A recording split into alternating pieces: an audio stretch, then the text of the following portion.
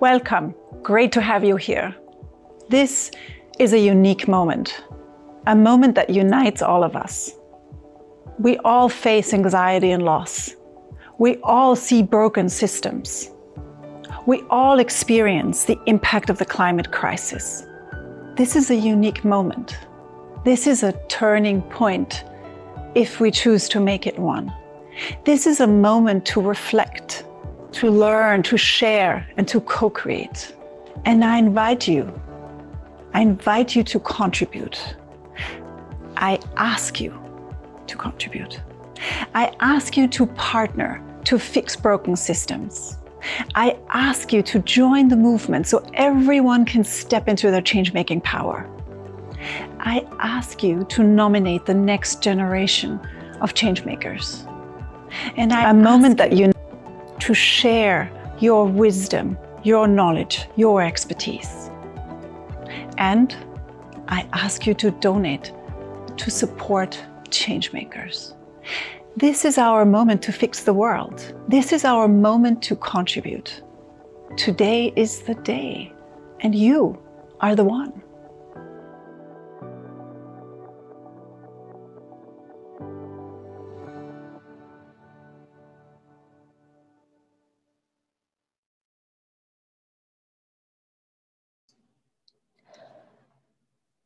Hello, everyone, and welcome to our panel on youth in the fight against racism and oppression. My name is Yannick Bird from Ashoka Canada, support team in communications. And I'm supported today by Avi Phillips, who is our tech coordinator. And we're also joined by our lovely panelists who are two newly elected Ashoka Fellows, Will Prosper from Montreal, Canada, and we have Sarah Hutenberen from Germany. Each of these fellows are doing tremendous work with youth around the issues of racial injustice and anti-oppression, and we're very excited to have this chance to hear and learn from them both. So today's session, I have a few prepared questions to get us started, but the meat of this is that we really want to hear from you, audience members. So please use the chat feature on Swapcard where you'll be viewing this stream to send us your questions. And our tech host, Avi, will be assisting in fielding the questions, and I will be reading them for our panelists to respond to. So now with the basic housekeeping out of the way, let's meet our fellows. I'll invite Sarah to go first, and please introduce yourself and tell us a bit about your work and your organization.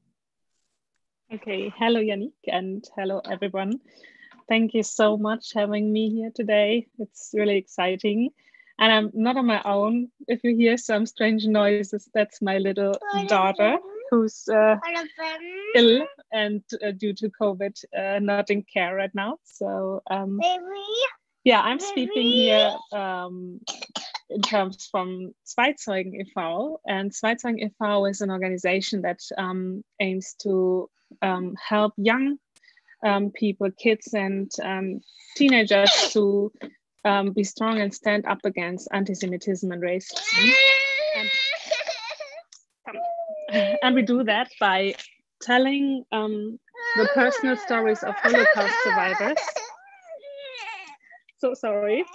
Now the biscuits are coming in. So the first one. So we are doing that by telling personal stories of Holocaust survivors onto young generations in times when the survivors can't tell their stories anymore, because we are feeling that these stories you can learn so much from, and you can gain so much courage and so much knowledge about what racism can do, what prejudice can do, and we really want to pass that on. So the organization really try to make young people like witness of the witness, who are passed this knowledge on and who are really empowered to take action for their generation. So in short, that's what we are doing. That's incredible work. Thank you so much, Sarah. I'm looking forward to hearing a lot more about your organization. And Will, would you like to tell us a bit about yourself and your work? Well, thanks for the introduction, Yannick. I really appreciate it. Bonjour à tout le monde. It's really a pleasure to be here, and thanks for introducing your son, Sarah, and yourself as well. I'm really delighted to hear from you. I work for the organization. I'm a co-founder of Hoodstock, and it's an organization that was founded following the death of Freddy Villanueva, who was shot by a police officer in Montreal North, which is a borough that has a lot of racialized community, that has a lot of, it's really impoverished. It's one of the most impoverished neighborhood in all of Canada. And what we've decided to do is to try to get involved within the community, within the youth. And after the death of Freddy Villanueva, there was a riot, the biggest race riot that happened over here in Canada. It was back in 2008.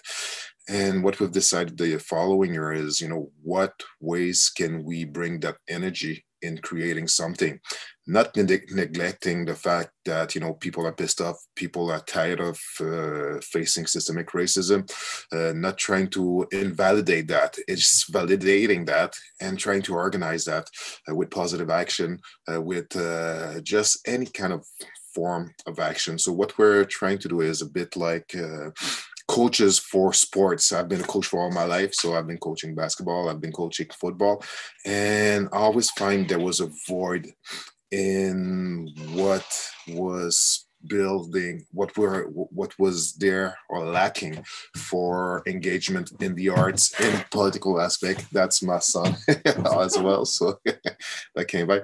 So I felt like there was a void regarding that, and what we're trying to do is we're trying to create or to build leaders, because that's what we believe is leaders build leaders, and we build a stronger community, and we support marginalized and racialized communities, because there's a void right now in the media of our communities, and we're trying to build that a little bit more. So that's basically it, and I'm really looking forward for the question and the discussion that we're having. Excellent. Thank you so much, Will. It seems like Sarah has dropped out a little bit, so I'll have some questions for you, Will, while we wait for Sarah to rejoin. And I guess my first kind of curiosity is the name Hoodstock. How did that come about, and what is the meaning behind of it? Well, it really started from the name Woodstock, of course, in 1969, when there was a gathering of the artists, and people mobilized to fight not only against the war, against poverty, against the inequalities. And for us, we just removed the W of the wood and we put the hood for neighborhood. And we organized a social forum that has also the social forum also had a show at the end of it. So that's why we said, well, this is just like Woodstock, but the neighborhood version. And that's how it started, actually. So we had a bunch of artists that came and played. We gave a workshop on, your rights when you're facing the police, your rights for housing, your rights for work, different stuff like that. And that's what we tried to communicate. And at the end of it, we had a big march, another big protest in the community after the show, of course, the music show. And that's where we get the name from. Wonderful. I love the story behind that. And Sarah, if you're with us, I'm wondering if you could unpack this idea of second witnessing a bit for us. This is part of the name of your organization, and it's a concept that is very core and central to the work that you're doing. So could you please let us know a bit about what that concept is and how you're employing it? Yeah, I would love to do that. Thank you for the opportunity. So the concept is quite easy, because you have, we think that these personal stories, these really unique personal stories are quite a chance to get into history and learning through history. But the survivors themselves aren't able to tell their story. So we thought that, why don't give next generations, give my generation the chance to step up and become an active role in passing on these stories. It's like, passing on stories you've heard that touched you. So you can imagine that, like standing in a group of young people in a class in a school, and I tell you the story of Frida, who really touched my heart, because she was a young girl, a student like me, who had dreams for a future and wanted to be a physicist. And that really got into my mind because she is not so different than me back then. She had dreams, she had friends, and she had her whole future before her. And then I tell the young people how all this normality of Frida's life, were taken from her. And I tell the young people what that make with me, that I am, yes, that I am really sad about hearing that, and that really touched me.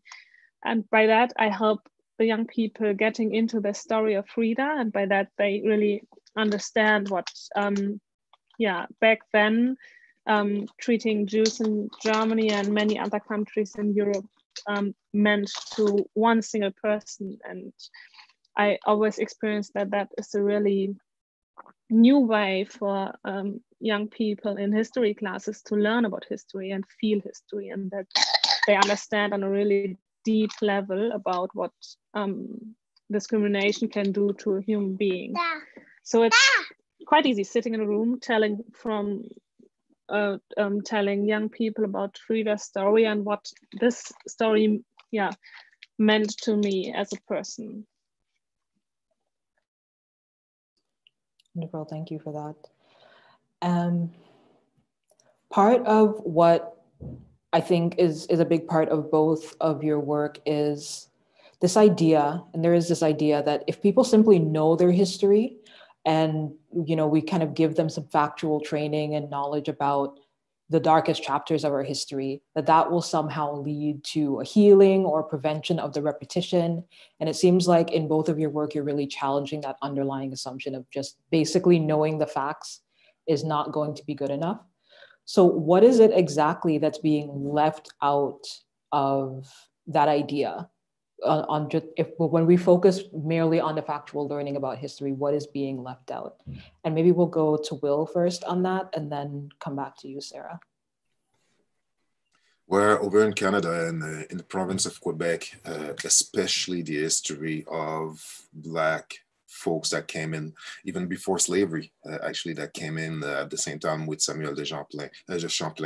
The history that was left out also about, the First Nations, the indigenous people living on this land.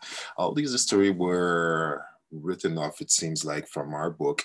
And now, what we feel like is that, in our books in history also, there's parts about slavery. There's parts about these places where we put indigenous people in their school. I have the name in French, but we took them off of their territory. And when they were kids at 7 years old, we take them out for 7 years, not speaking their language. And we brought them in boarding school and for 7 years. And that was until the 1990s. And it had a huge impact on these communities, and that's something that is never talked about in our book. And most of the time, we're talking about the point of view from the colonizer, and it's erasing all these different things that we are still in some way the legacy of it that we're still facing. And what we're trying to do is that, we're trying to bring history back the way it was, because the way we are trying to avoid these conversation over in Canada, especially, it's actually making us, or opening the door for repeating history over and over. And that's what we don't want for sure. And quite often times we're comparing ourselves with the United States. And of course, Canada has a better image in the mindset of a lot of people. But people don't realize that, for racial profiling, especially in Montreal, you're more likely to be racially profiled as a Black person than in the United States, on average. Of course, we cannot compare the Black population of Canada to what's going on in the United States. When you take the reality of the United States, you have more Black people in the United States than you have Canadian, of course. So of course, you're going to see more and more images of what's going on. But it doesn't mean that, we don't suffer racism over here. We're trying to tackle that conversation over here in Quebec. And it's really a tough subject, because I remember we were trying to have a conversation on systemic racism in 2016. And the elected officials said that we were doing the trials of the Quebecers if we're going to have that conversation. And it's always pushing us back for not having this dialogue over here in Quebec. So it's really a tough situation. But, what we're trying to do is that, we're trying to empower the youth and letting them know their history as well, because we have a lot of youth that is coming from Haiti as well. And we're trying to let them know, well, Haiti is the first country that, managed to win against slavery. And it's the only one in the history of the world. So if you know that, you know that you have that within yourself. And it's not just in Haiti that happens. I can give you names. I have Nani in Jamaica, where she was maroon as well, and she was fighting against, the colonizer. And there's many history in Africa, of course. So it's just letting them know that, we're not only a page right after slavery. We've been there for a while. We've been fighting against it, and we have stories that needs adjustment, unfortunately.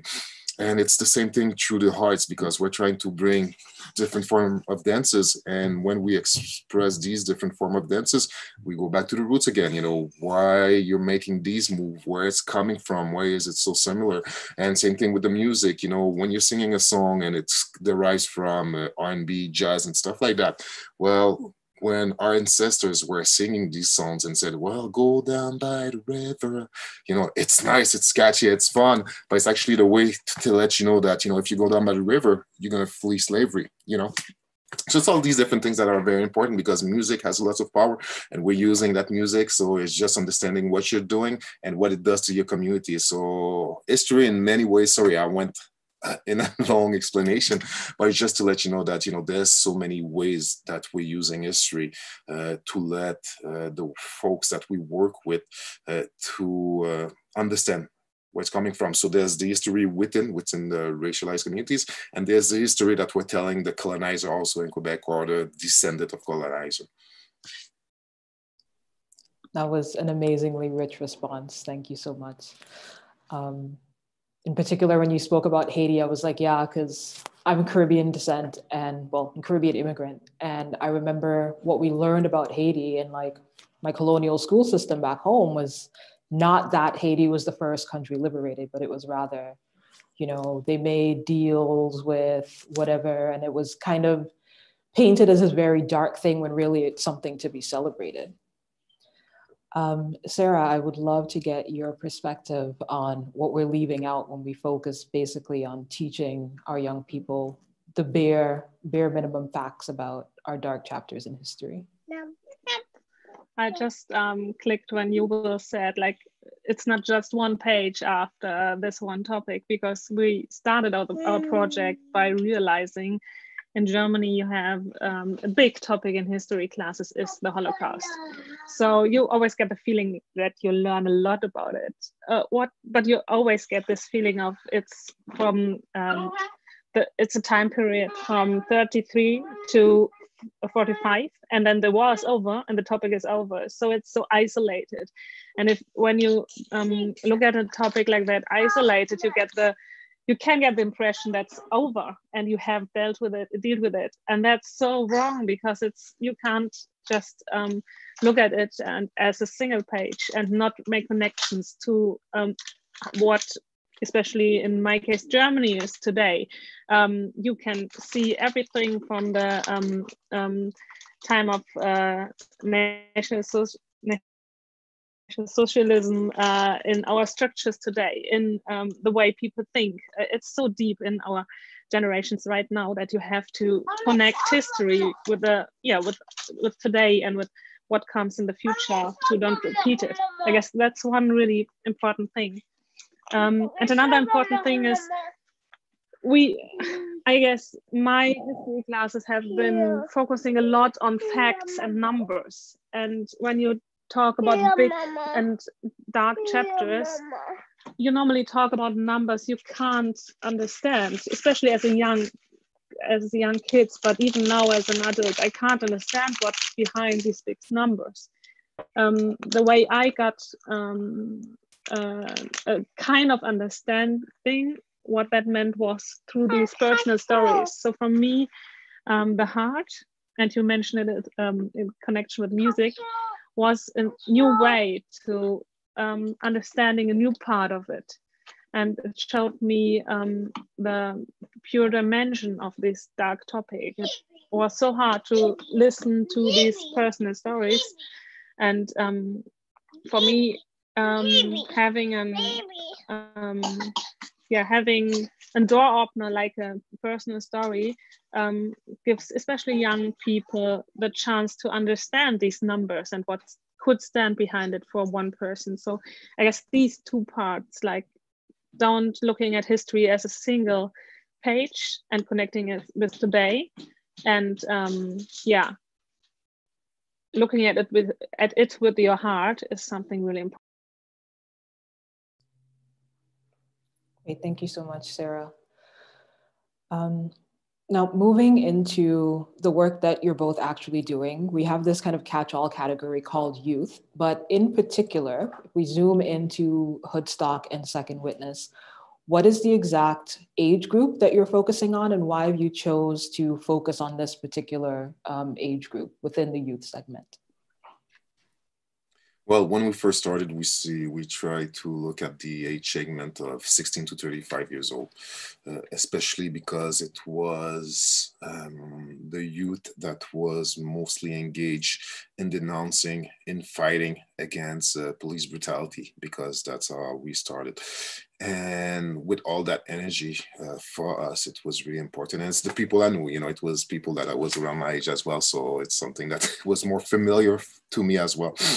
And it was important for us also because they were always out of the conversation, whether it was in the media, whether it was in the school, whether it was in political aspects of it, whether it was economic, whether it was anything that you can think of. And for us, it was really important to make sure that they were part of the narrative, that they were part of the conversation, that they were leading this conversation instead of being led into this conversation. And quite often times, growing up in Montreal North, what I've seen a lot is that, there was a lot of ideas emerging from the youth that politician, that community organization were listening to and taking back and taking these ideas and building something out of it. And that was really frustrating for me because I've seen lots of my friends, lots of my peers that were just feeling like they were being ripped off. And I don't want to make a bad analogy, but we've been ripped off since a long time, our ideas and things that we're trying to bring forward, and people have been benefiting from it, So I call it the NGO approach, where an NGO comes and look for ideas and they bring people from outside of the country to try to put in place these ideas. So we see that quite often. So for us, we're trying to do the opposite. Is if you have an idea, we're gonna go with you and trying to develop that social innovation that you're thinking of, and trying to make sure that you're the voice that is being heard, that you are leading that project. And we are showing that we trust in you to have the capacity to bring forward a solution for your community instead of the opposite. So it's a huge challenge as well, because if we talk about systemic racism as well, of course, it has an impact on the person, on the schooling that some person might be having. That person might have a criminal record because of it. So how do we deal with people that are facing the consequences of systemic racism? That's another issue, because right now we're trying to engage people not because of their diploma sometimes. We're engaging people that have a criminal record, people that are most of the time being left off because, of course, the government is not going to hire them. It's going to be way harder for them to find a job.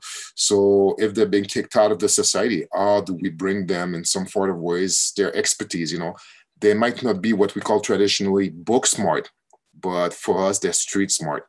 And that's something that we need to use. So we pair them with groups of people that are somehow book smart and street smart, and we try to accompany or facilitate the different initiatives that they're taking.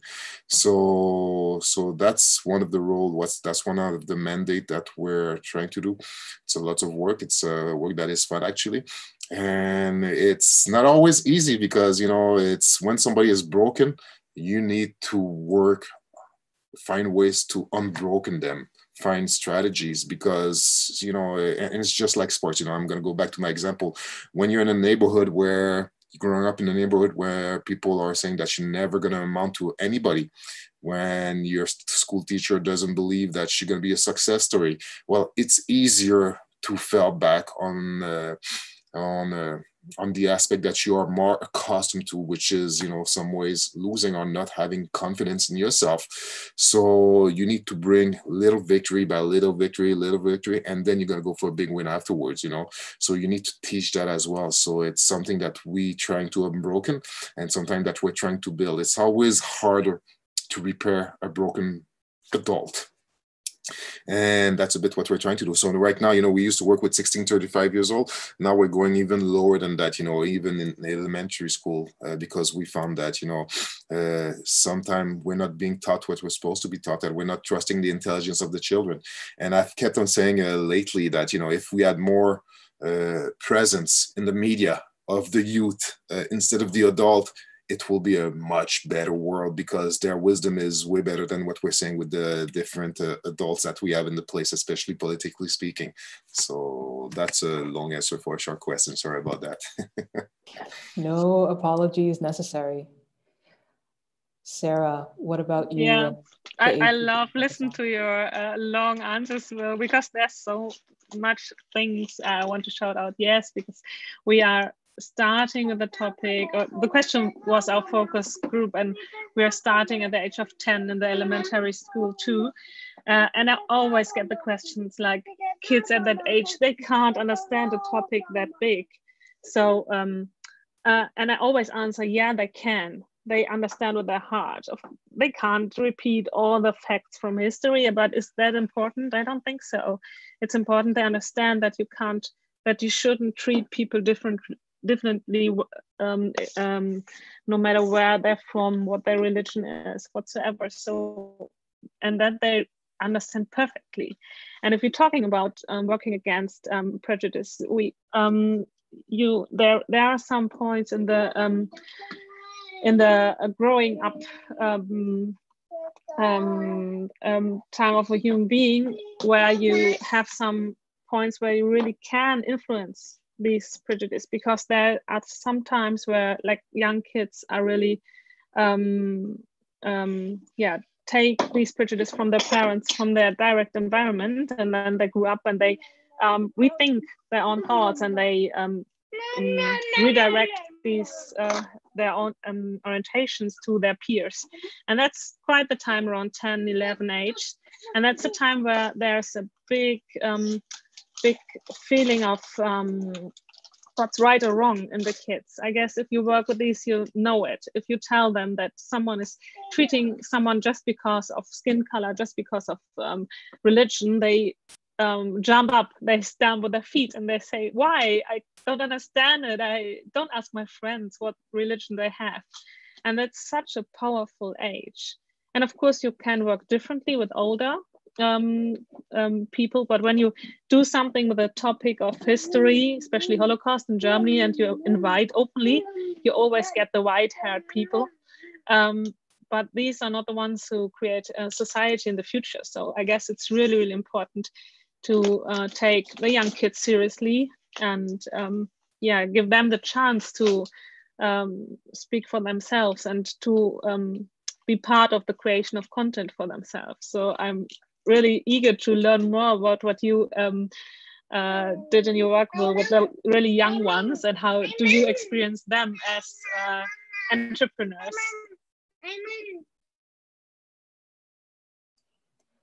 Do you have a response to that, Will?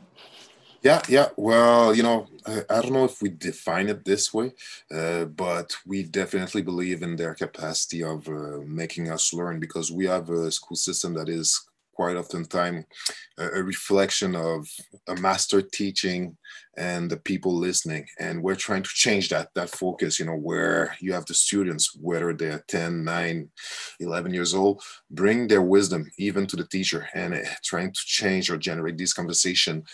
And it's just to have a different approach. And we go as far as giving courses or workshop in hip hop, because there's lots of affection for that culture of hip hop.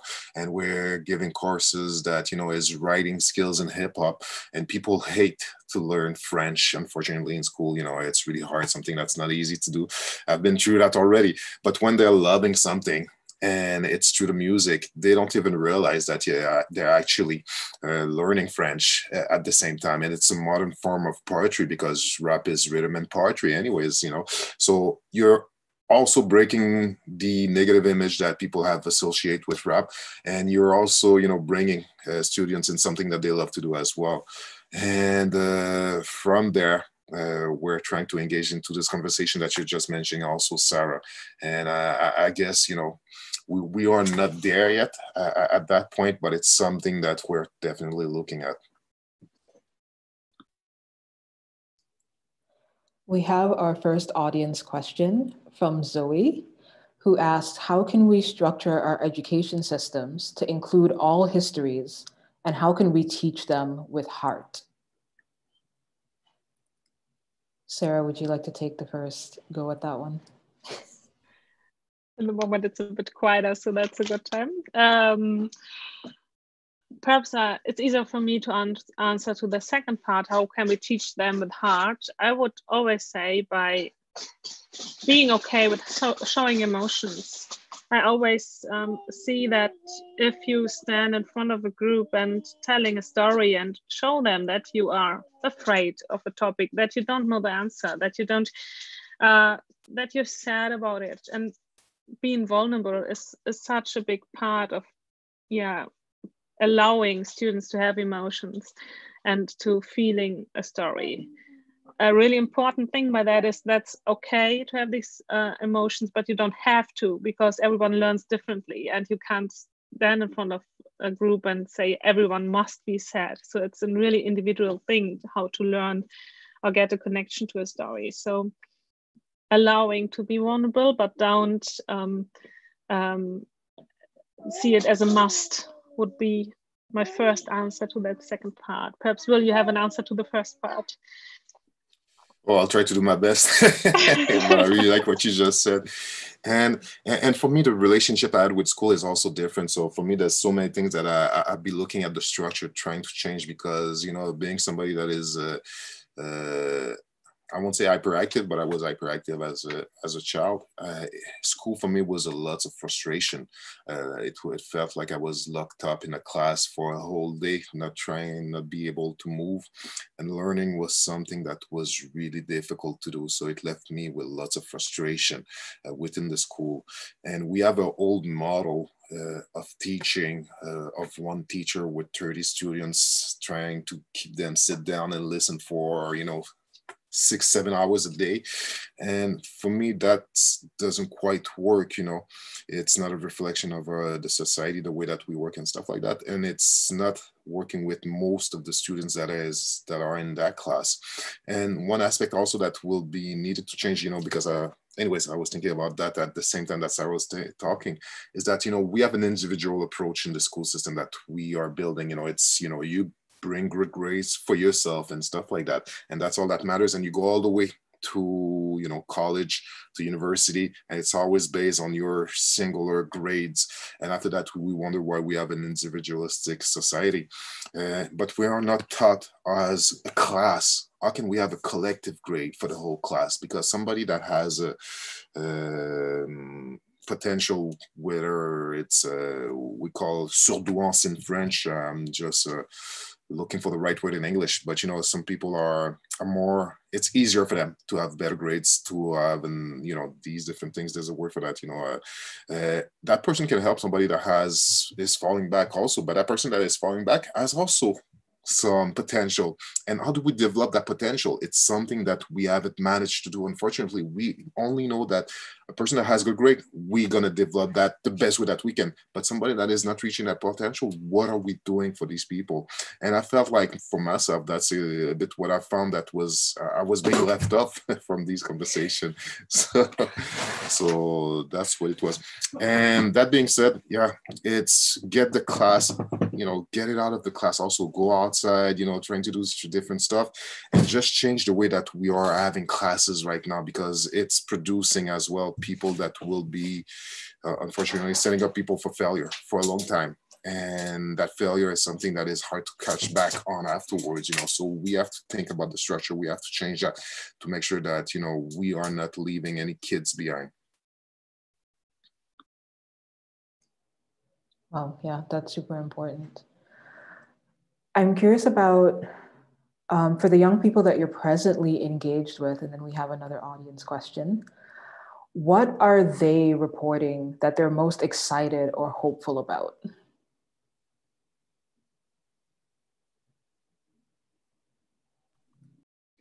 In context of our projects, or in context of your projects and the youth that you're particularly in contact with. I guess the part that I'm most excited about is when it comes to what they could do, when they get a place and a role and they could do something. Because when you talk about racism, and everyone who's adult and has a voice, or always get the impression that they have a voice, racism is such a big topic. You can't tackle it, or it could be too big. What could one do? And when it comes to young kids, children, it gets even worse, because they are, most of the time, they aren't heard, or they aren't be seen as someone who can make a difference. And when they get the impression, or when they see that they can make a difference, as a simple example, we give them the chance to write a letter to the survivors to answer them. And then we show them how touched the survivors are by simple words. That could be just one sentence, like, I really like you, I think you are a great person. And they see a survivor in a video responding to that with words like, I've never been seen as a human. These words mean the world to me. Then young kids start perhaps to see that they can make a difference, and that their action matters, and they get so excited about it, and they are sitting there coloring pictures on the letters, writing jokes for the survivors. And it's just a small start. From then you can build on it, but you have to show, I guess, young people that they could do something to change society. That's perhaps the part that comes to my mind in this. Yeah, and to follow up on what Sarah said, for us, and us, it's in general. I remember what's really frustrating for school is that you learn maths, you learn French, you learn English, you learn all these different aspects, and you always feel like history. We've just talked about it, and Sarah mentioned it also. History has been left off, or it's been taught the way that the colonizer were meant to do it, and it's been like that for a long time, and we always feel like there's a void, something is not there, and what we're trying to do is that it's not just in history, but we don't have access to arts and culture in our school system, unfortunately. And when they talk about arts and culture, well, it's going to be classical music, and is it representative of the students that they have in their class? Not really as well, So when we bring music, a different kind of music, which is more something that they're used to, more familiar, it's actually actualizing the situation of the arts in the school system. So I feel like we are way back in history also in the way that we're teaching in schools, So that's what we've been trying to do, like I've mentioned before that. And something that we've done also with a group of young leaders that we had is that we had a session with a group, and that's not something that I think that everybody should be doing.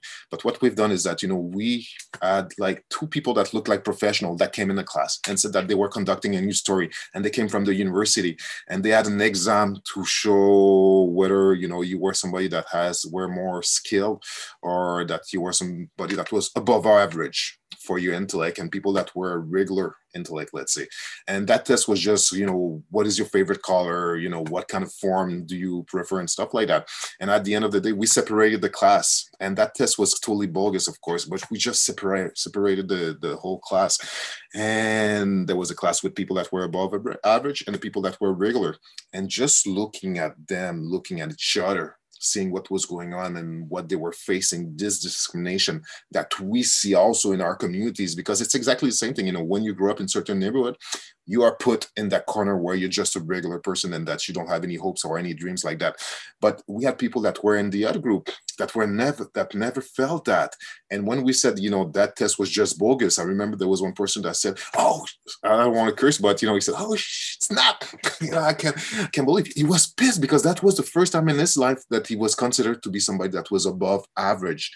And I told him, I'm like, "You're one of the brightest person that I know." And that reaction tells me that, you're not being validated enough, or that you think lower of yourself. So that's how we try to bring that self-esteem. But also at the same time, we said, well, everybody was looking at that group that was just a regular, who step up and try to defend them and said, that test is bogus as well. You were just happy to be sitting in that seat of being somebody that was felt like you were above average. So just the generating of that conversation is also a portrait of the reality that we're facing through systemic racism. So, and that free up a whole world for all of them. And the other thing that we do also, the environment that you're going to grow up in, we let them know that environment, unfortunately, it's going to have an impact on you. Sometimes you have to understand that racism has some consequences. Your parents might not be there as often as they could be. You might have less food on your table because of that. You might have less money. You might have least better condition housing and stuff like that. Your school system also, is inadequate with the realities that you're facing. You have teachers that are trying to do a tremendous job, but the reality is that they don't have services surrounding them, unfortunately. So the weight on their shoulder is even harder. So when they realize that, okay, I have an environment that is also a problem. I'm not the problem, because what we are telling them is that, you should be succeeding. And if you're not succeeding, it's because of you, because there's no reason, there's no impact. It's like if the world outside had no impact on them, which is not true at all. So when we let them know that, there's realities that you're facing that other people are not facing, unfortunately, now they understand that the weight is not just on their shoulder, because most of the time what we do is that, we whip ourselves because we're like, oh my God, I can't believe I'm failing and everybody's telling me it's my responsibility. No, there's more than that. So that's good to remove that weight off the shoulder. That was a really powerful story about that experiment that you ran with the kids. That's really fascinating. We have a question here from Dylan, who asks, what effective strategies have you developed to combat deniers? In my case, I have family members who deny that systemic racism is a problem affecting everyone. Sarah, if you'd like to take a shot at that one first. For me, deniers, I was just in the question because we more often face the situation of prejudice that are spoken out loudly, and then it's a really easy thing to break it down to personal stories and personal from the general level to a singular level, and make it the topic, because I generally work in an environment of a group, and the best way to deal with it, I for myself found, is to make it the topic of the group and to give it in the group and discuss it in the group. I for myself haven't had the experience of someone denying something like the Holocaust while talking about these personal stories. So perhaps will you have a better answer, and I come to it later. It's a tough question. So it's really because it's work, unfortunately, when we deal with the people that are in denial of the situation that we're facing. It's funny because we just had a recent incident where people in Quebec wanted to use the N-word in their school book, and they wanted to have that to the classes. They wanted to say, well, with teachers, we should be able to use their word. And because of that, we had a whole debate in Ottawa where a school teacher used it to teach a art class. And then we had a teacher over in Montreal North in Henri Bourassa that used it towards their students in high school. And of course, they're, telling them, he was like, the N-word, this is something that we have in a book. There's an author that is a Black author that used to have that N-word. And people were trying to defend the fact that, it's their right to use that word. So they said it's academic liberty to use that word, without taking into consideration, well, what does it do to their students from Black communities and stuff like that. And they're having that conversation within the white academia, all talking about it like it was something that was acceptable to do. And it's dragging you away from the work that you have to do on a daily basis to go into that conversation and tell them, well, you should be listening to our feelings, you should have empathy. You should understand that the first time I heard that word, what it meant to be. And then we had a whole week of this conversation dragging us away from the way that we were trying to do, because people were in denial, not understanding what was the causes or the impact that it had on us. Over in 2020, we just had that conversation. And now I just go back in just a few years ago in 2018, we had the moment where we had Slave, that was a theater play talking about slavery, where you had white people playing the roles of Black people as slave over here in Quebec. And now it was a question of artistic freedom, artistic liberty. We should be able to do that. Well, the reality is that, we're not present in that world as much that we should be. So you should not be doing that piece, regarding that. And you're reappropriating our culture and using it to make money, And that was all the talk about cultural appropriation. And before that, we had Black faces over in Quebec again. I believe there was instances in 2015, 14, 13, and all these years for 5 years in a row where we were talking about that. And it was the freedom of expression again. It's always going back that. So it's always pulling us away from this conversation, and it's always coming back because people, unfortunately, that are in denial, the reality is that they're really ignorant about the situation, unfortunately. And sometimes as an activist also, you have to create these bridges to activate this conversation, because otherwise you're just going to widen the gap. And once you widen the gap, you end up with some people that are elected official. And I'm just thinking about the United States, people that are doing dog whistle politics, and it's really dangerous. So, and the danger has a huge impact on your community politically, unfortunately. And that's why, unfortunately, we have to go, or we're forced to go into this conversation of people that are denying systemic racism.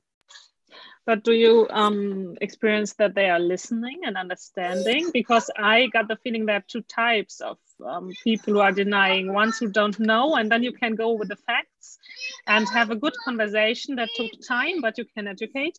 But I also have these nearly conspiracy theory kind of people, and you talk and talk, and then you get the impression, or you learn that they don't want to hear, and then it's perhaps wasted time. But I don't have them so much often, I guess, as you have. So yeah, it's a great question, because with the reality of the virtual world that we're learning today, if you just click on one word, or just one like, then you end up following the news that goes into that like, and you believe like there's tons of people following exactly what your conspiracy might be. So that's why we have a lot of people that are believing that the earth is flat, an example. So if people are believing that the earth is flat, that you have to do a lot of work, and how do we combat that? We go and give training, I won't say workshop in unions. We go in schools, talk about systemic racism. We go in the media to have this conversation, because people have to see these faces. They have to see that we are present. They have to get in contact with the humanity that you have. And as a filmmaker myself, I'm trying to portray that in my movie, to make sure that, people are getting closer to you, to realize how much bridge that there is between the two of us, because as well, that's what I'm thinking, is like somebody growing up in outside of the region, because we have a lot of prejudice against white people outside of the region. But if that person is only following certain kind of medias, like Fox Media, everybody knows what Fox Media does, right? But we have the similar kind of medias over in Quebec, if that's all they're following, and you expect that person to be fighting a person who is fighting against anti-racism, somebody that is a feminist and stuff like that, I'd be very surprised that that person, with everything that they're getting as information, will be fighting against that. But how do we get to have different kind of information with these people? And that's a bit of the fight that we're trying to do, to go and engage this conversation outside of the people that we've been preaching to, or people that understand. We don't want to be preaching to the choir. So I don't know how you do that with conspiracy, because there's so many conspiracy. I keep on hearing that all the time, that the Holocaust is something that never happened and stuff like that. So it must be even harder for you, I guess. Then the good thing is that we mostly work with young people. So I guess it's easier to talk to them, or I get the impression it's easier. For us, it's a big part of the work is that the kids always have heard something and put these information wrong together. So that's a work that you really could do easily, or just not easily, but it's helpful to get them the more information and to frame the information they got, so they really understand, okay, that bit I got wrong, or it's wrong just to use the word Jew as a bad word, because now I understand and know the history behind it. And it's, for me, it's a total different story. Do that with young people or elderly who really don't want to listen to someone like me.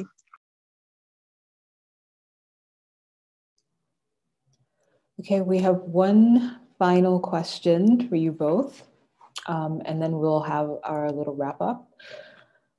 So the question is, given all that we've heard today, and the wonderful stories that you've shared, and also the challenges that you're facing in your work, how can the rest of us who might be change makers in different domains, or even aspiring change makers, what can we do to contribute to and support the younger generation in the efforts that are already being made? And what can we do to really support, activists like yourselves in your fight against racism and injustice and oppression?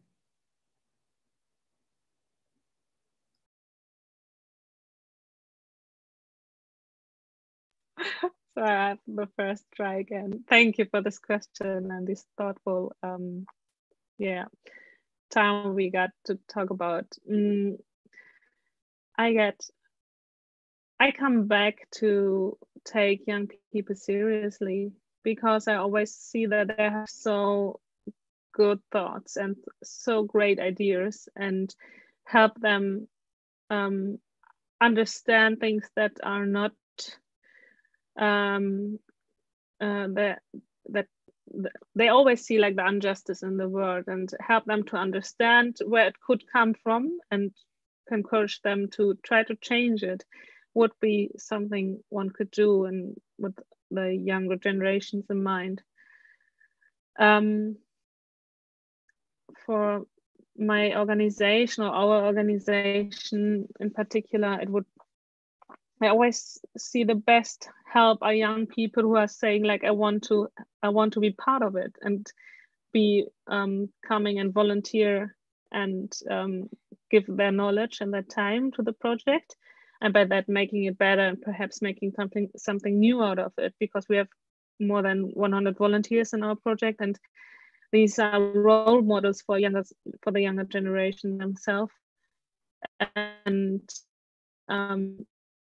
this volunteer work, there comes so much good. So perhaps think about what is your topic that touches your heart, because you see with Will and me, there could be so different approaches to the big topics like racism. And I guess everyone has their own heart, or focus in their heart. There's something that touches you that you can't get over. So focus on that. Have a look if you can do something, or if there's someone who's already has a project against it or around it, and perhaps contact them and offer some help, would be my first answer to that. Yes, most definitely. I think, nowadays, trying to build solidarity is something that is the most important thing to do. What we've seen over here in Quebec is that somebody can get elected just saying that we're going to reduce the number of immigrants over here. We're going to make sure that people that are wearing hijabs and stuff like that, they're not going to be in position of power that they're talking about, like being school teachers and stuff like that. And that person never talk about the climate changes, never talk about the environment, never talk about different parts of that. And because he was just trying to pursue some dog whistle politics, well, the climate changes. The reality is that everybody that works on the environment, you're also falling off the wagon as well, because he doesn't need to talk about that to get elected, as long as he knows that he has these politics in place, these scare tactics that works with some kind of the population.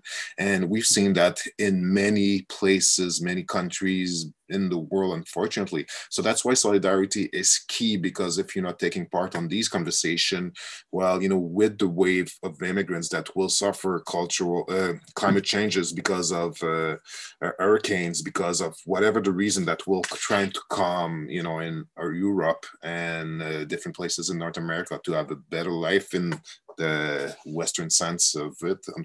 Anyways, I won't go in that conversation. But because of that, that's going to happen as well. So what's going to be the next policy is going to be, well, let's reduce the immigration, let's block the frontiers, let's make sure that we build walls and stuff like that. And all these conversations are going to lead us in keeping on, having more climate changes, because we're not going to take care of that at the same time, because they don't need it. Unfortunately, that's just the small reality. And on a personal level, you can do many things. I'm a filmmaker myself, so I've decided to create a little movie regarding. Whoops, I'm just in the wrong. I got too many things I had to go at the same time that I was going on. But that's what I do. I've done just a little film about that school teacher at that time that was talking about systemic racism, and that little video, I've decided to do it mainly because there was nobody else in the media that was interested by that story. So I've created a movie talking about their realities, the courage that these students had in fighting the inequalities that they were facing, and because of that, that caught on, and then the media got on the conversation. Now we're talking with the politician, now we're talking at provincial level, but I stopped believing in the media for them to do something. So we started to engage this conversation before it was just too late for them. And also, if you have any marches on solidarity marches and stuff like that, it's always good to feel that you're not alone, that there's other people with you. So when you know that you have other people participating on these kind of events, that always feels good. And that's another event that we organize against systemic racism right after the death of George Floyd in the United States. And we started to engage the conversation, well, what are we doing over regarding systemic racism? And that was at the time of COVID, and when it was at its peak and stuff like that. And we still felt it was necessary to engage this conversation in Montreal to talk about it, to fight against systemic racism. So, anything that you can do, it's really important.